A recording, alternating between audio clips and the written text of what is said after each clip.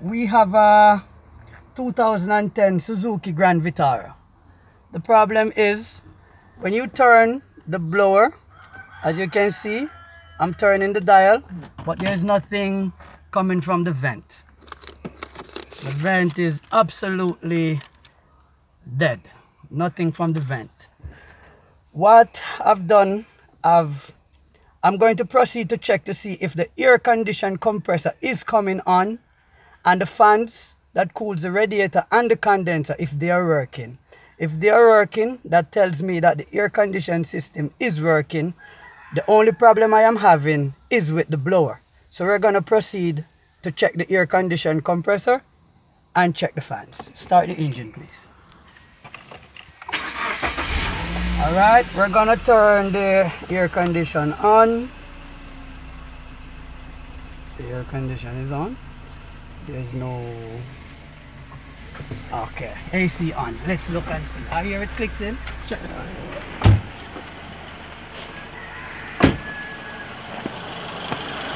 Okay, the compressor clutch is in. The fans are blowing. So it's only a problem with the blow. Alright.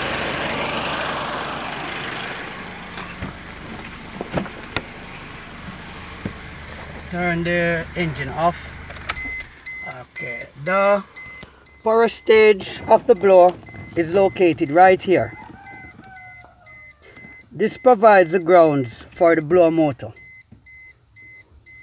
So we're going to check to see if there is positive power going to the blower motor and negative going to the blower motor, which should allow the blower motor to turn.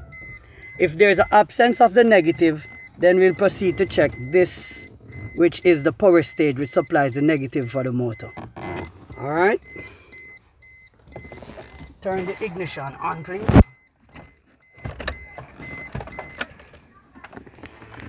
Alright, this is my grounds for my test light. It's not a very good one, but it works. Alright, that is my power. So this red with black streak should be my grounds. Alright, I proceed. Now I have power here, I am sure. So I'm going to clip onto my blue with white, which is my power. And the blower is on high. It's on high, increasing. And there is nothing happening here. There's no grounds. So this is telling me that now I have a problem with my power stage. So there's two screws here, one here, which holds this in. Phillips head, remove, and this is the power stage. Normally people throw this away, but in both the Honda and this vehicle, I find that sometimes they can be repaired quite easily. Just a few components inside, not much. You just flip the tab right there. There's another one to the side. You flip it right there. Alright, this is what it looks like on the inside. Now, there's a FET there, but there's a thermal resistor right here. It blows from time to time. It goes bad. Can be changed, or it can be bridged out if it is the source of the problem. So we put our meter on the ohm scale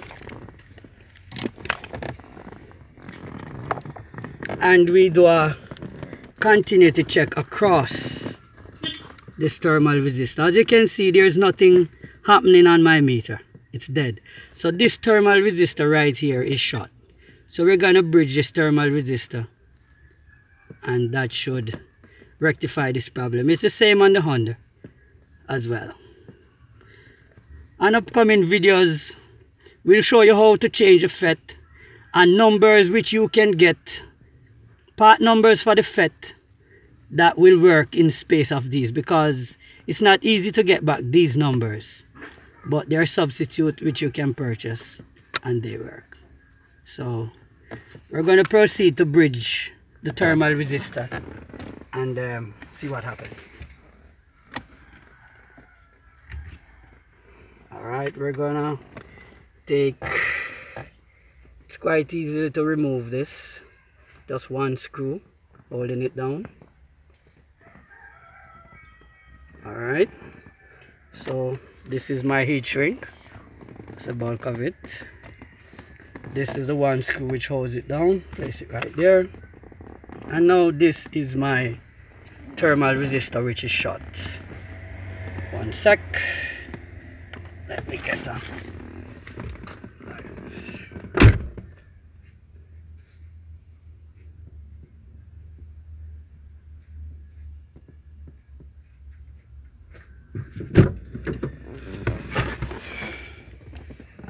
As I said, this can be changed, but just to show you that this is the source of the problem, I'm just going to smash it, or I can bridge it. It's a bit short, so I'll be making a bridge with it. You can just solder something across both of them, but I'm just going to make a temporary bridge for now, just to show you that it works.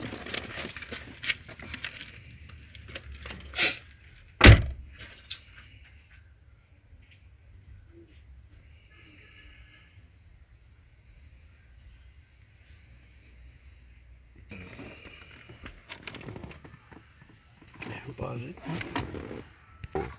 Alright, so we're gonna proceed to bridging where the thermal resistor was. I've disabled it. Now I'm going to join the circuit with a simple piece of wire. Okay, so here we go. Put our solder in right there. Make it nice and firm. Excuse me, John.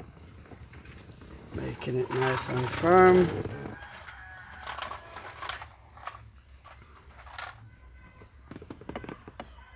Making it nice and firm. Let's get this joint nice again. Alright, so we have made a bridge across where that thermal resistor used to be. Just going to break off the end.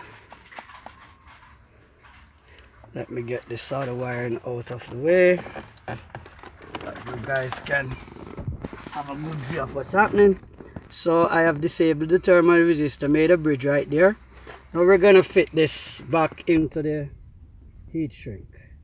So it's just like that, and my one little screw goes back in place to hold the FET down. All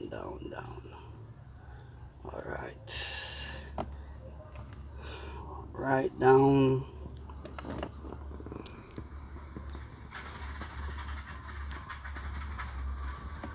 So that's a screw to hold my FET down in place.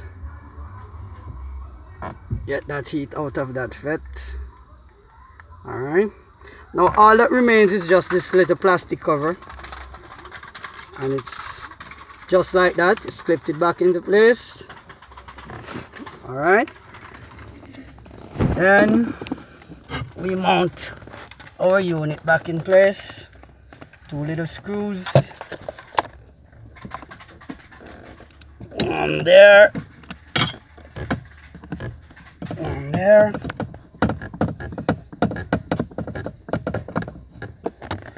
and another one there.